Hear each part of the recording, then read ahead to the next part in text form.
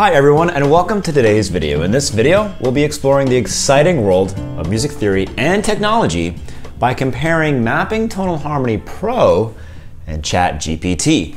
Music theory is an important aspect of music composition, performance, and education. Mapping Tonal Harmony Pro is an innovative music app that helps musicians and composers analyze and understand harmonic progressions in music. ChatGPT, on the other hand, is an advanced AI language model developed by OpenAI. In this video, we'll be demonstrating how Mapping Tonal Harmony Pro and ChatGPT can be used to analyze jazz progressions and understand their harmonic structure. We'll be exploring the features, functions, and capabilities of each tool and comparing them in terms of accuracy, speed, and ease of use. So if you're a musician, composer, or music educator, this video is for you. Let's dive in and discover how Mapping Tonal Harmony Pro and ChatGPT can enhance your understanding of music theory. All right, so let's see what this thing even knows about Mapping Tonal Harmony Pro. What is Mapping Tonal Harmony Pro? Mapping Tonal Harmony Pro is a software tool for music composition and analysis, designed to help musicians understand. All right, well, that's pretty cool. Can you explain the map in Mapping Tonal Harmony Pro? The map in Mapping Tonal Harmony Pro refers to a graphical representation of the relationships between different chords in a piece of music. All right, that's cool too. Okay, that's cool. Can you analyze a harmonic progression for me? Sure. I would be happy to help you analyze a harmonic progression. Please provide the progression you would like me to analyze, and any specific questions or aspects you would like me to focus on. We're going to do a Roman numeral analysis of the progression. Do you know Roman numerals for harmonic progressions? Yes, I am familiar with the use of Roman numerals for analyzing harmonic progressions. In music theory, a Roman numeral analysis is a way of representing chords in a piece of music. That's pretty impressive. So let's see what she can do here. Awesome. Let's try progression then, shall we? Of course. Please provide the progression you would like to analyze, and I will perform a Roman numeral analysis for you. So I'm going to export all of me from iReal and import it into Mapping Tonal Harmony Pro. This is an easy song with no modulations. And there you go, our analyzer picked up on the key of C major, the functions, and it figured out that there are no modulations and some secondary dominants. No sweat really for Mapping Tonal Harmony Pro. Here's the harmonic progression for all of me, and I'm just pasting the progression from Mapping Tonal Harmony Pro. A full harmonic analysis of a song involves analyzing its chord progression, tonality. That's not really specific, is it? The chords in the progression are primarily dominant seventh chords, with the exception of C6, F6, F minor 6, C major 7. Primarily dominant seventh chords, and some exceptions, C6, F6, not actually very useful. The tonality of the song is predominantly minor. The tonality of the song is predominantly minor. What does that even really mean? This is the key of C major. Well, whatever, maybe it's my fault. Perhaps I should have been more direct. Try creating a harmonic analysis of the following progression. This chord progression can be analyzed using Roman numerals as follows. Okay, so it's showing me line by line. C6 is the one, that's pretty good. E7 flat 9 is the 4-7 flat 9. Not really. E7 flat 9 is actually the 5 of 6. It could have at least said it was the 3-7 chord or something like that. That's not the correct analysis. Are you aware of secondary dominants and how to label them? Yes, I am aware of secondary dominants. In tonal music theory, a secondary dominant is a dominant chord, typically 5-7, that leads to a chord other than the tonic one. This can add additional harmonic tension and instability, which can be resolved by resolving to the target chord. In the chord progression you provided, the secondary dominants can be indicated by labeling the chords with their corresponding Roman numerals, followed by a slash, and the chord they are resolving to. All right, so now for the E7 flat 9. It says that this is the 5 of 4. It's actually not. It's the 5 of 6, not the 5 of 4. In the key of C major, E7 flat 9 is not the 5 of 4. What is it? In the key of C major, E7 flat 9 is not the 5/7 of 4. It is an altered dominant chord, most likely functioning as a secondary dominant, resolving to the tonic of the 2-chord I minor 7 or as a chord substitution for the 5/7 chord. It's so weird that she understands the theory, but's labeling all the chords incorrectly. The 2 is not A minor, not in this key anyways, and E7 is not a substitution for the 5/7, which is also not B7, by the way. But the A minor 7 is not the 2 chord in the key of C major. Do you know what it is? My apologies, you are correct. A minor 7 is not the 2 chord in the key of C major. It is the 6 chord, often functioning as the tonic of a 6-2-5-1 progression in C major. That's closer, but A minor 7 is not the tonic if it's the 6 chord. It's just a good substitution for the tonic. Do you know what a chord substitution is? Yes, I am aware of chord substitutions. A chord substitution is a chord that is used in place of another chord in a chord progression to create a different sound or to better support the melody. In this case, a minor 7 is being used as a substitution for the tonic chord C major in a 6-2-5-1 progression in the key of C major. So I guess this just kind of goes to show that you can kind of recite and regurgitate theory all day and maybe not know exactly what you're talking about. Very good.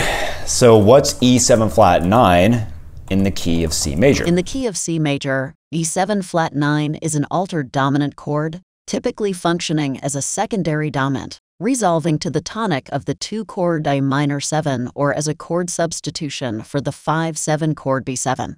The flat 9 added to the dominant E7 chord creates a sound of tension, which is then resolved by the following chord. That's wrong. Listen, the E7 flat 9 is the 5/7 flat 9 of 6.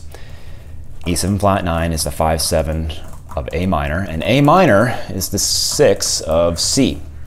So E7 flat 9 is a secondary dominant that resolves to A minor, the 6 in the key of C major. A minor is acting as a tonic chord, substituting the C, which is the 1, the tonic. I apologize, you are correct. The E7 flat 9 is indeed the 5/7 flat 9 of 6, which functions as a secondary dominant of the 6 chord I minor 7 in the key of C major. Thank you for correcting me. So what is the E7 flat 9 in the key of C major? In the key of C major, E7 flat 9 is a secondary dominant chord, also known as 5/7 flat 9 of 6, which functions as a chord substitution for the 5/7 chord B7 in the progression. It resolves to the 6 chord I minor 7 acting as the tonic, substituting the 1 chord C major. Much better, but you got something wrong. E7 flat 9 is not a chord substitution for the 5/7, B7. It's a secondary dominant, the 5 of 6. I apologize, you are correct. E7 flat 9 is a secondary dominant chord, not a substitution for the 5/7 chord B7 in the key of C major. It is the 5/7 flat 9 of 6 and serves to temporarily tonicize the 6 chord I minor 7 before resolving back to the 1 chord C major. Thank you for pointing this out. Now, what is an E7 flat 9 in the key of C major? In the key of C major, the E7 flat 9 chord is a secondary dominant, also known as 5/7 flat 9 of 6, meaning the dominant 7th chord built on the 5th degree of the 6th chord, I minor in this case. It creates tension and leads the listener's ear towards the resolution to the 6th chord, I minor. Hey, very good. So what is the Roman numeral analysis of this progression? The Roman numerals analysis of the progression is. All right, so now it at least looks like she's learning. And she's at least saying now E7 is the 5 of 6, although she did label A7 as the 6 minor 7 flat 9. And didn't she say earlier that uppercase Roman numerals were used for dominant chords? And A7 is another secondary dominant, by the way.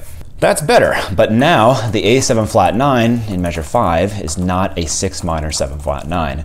There's no such chord. A7 flat 9 is another secondary dominant. It's the 5 of 2. I apologize, you are correct. The Roman numeral analysis of the progression would be. All right, she fixed it, but now the D7 in measure 13 is wrong. Way better, but the D7 in measure 13 is not a 4-7. A 4 chord in the key of C major is F, not D. And although the 4-7 exists in blues progressions, that's the wrong answer because D is the 2 in the key of C major. But a 2 chord is minor, and this is a D7, which is a dominant chord. So your best bet is to think of it as a secondary dominant. So if the D7 is a secondary dominant, how would you write it using Roman numerals? The D7 in measure 13 can be written as 5-7 of 5. Excellent. So what is the Roman numeral analysis of the following progression? The Roman numeral analysis of the progression would be. And she got stuck on the 4 minor. Okay, don't give up. Now you wrote the D7 in measure 13 as a 1 minor 7 of 5. But earlier you told me correctly that the D7 is the 5 of 5. All right, so I've either completely confused her or she's going to the bathroom or something. Let's try this again. What is the Roman numeral analysis of the following harmonic progression? Oh my God, what's going on? That's completely wrong. Have you forgotten everything I told you? Can you try again? My apologies, let me try again. Here's the corrected Roman numeral analysis of the progression. Hold on, this is the key of C major. The first chord is a C6, which is a 1 chord, the tonic. Do you know what a tonic is? Yes, I am aware of what a tonic is. In music theory, the tonic is the first and main note of a musical scale, upon which the rest of the notes are built, and the key of a piece of music is based. My apologies for the oversight. Here's the corrected Roman numeral analysis in the key of C major. Okay, but now you forgot that E7 flat 9 can't be the 4-7 flat 9 in the key of C major. It's a secondary dominant. Do you remember that?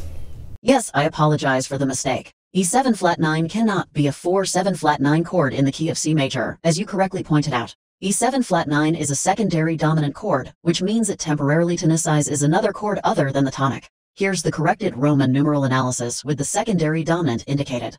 OMG, you're never going to pass the harmony test. Listen, the E7 flat 9 is a secondary dominant. That's correct. But if you label it as the 5-7 of 4 in the key of C major, you're saying E7 flat 9 is actually a C7. The 4 of C is F. The 5-7 of 4 is C7. The E7 flat 9 is not the 5 of 4, but the 5 of 6. Do you understand that? Yes, I understand now. My apologies for the confusion. The correct labeling for the E7 flat 9 chord would be 6-7 of 6, not 5-7 of 4, as it is tonicizing the 6 chord. Are you just repeating what I said, or do you really understand the concept? I apologize for any confusion. Yes, I understand the concept. The E7 flat 9 chord is a secondary dominant that tonicizes the 6 chord A minor 7, so it should be labeled as 5-7 of 6. Thank you for explaining it to me. So what is a D7 in the key of B flat major? In the key of B flat major, a D7 chord would be labeled as the 5-7 chord, as it is built on the 5th scale degree and serves as the dominant chord resolving to the tonic chord B flat. What? No! In B flat major, D7 is also the 5 of 6. G minor is the 6 in B flat major. D7 is a secondary dominant. I apologize for the mistake. You are correct. In the key of B flat major, the D7 chord is a secondary dominant, resolving to the 6th chord G minor, and therefore it should be labeled as the 5-7 of 6. Thank you for correcting me. Okay, what is F7 in the key of D flat major? In the key of D flat major, an F7 chord would be the 3-7 chord, as it is built on the 3rd scale degree and serves as the mediant chord resolving to the tonic chord D flat. No, the 3-7 is a very weird chord. F7 is most probably a secondary dominant. So which one is it?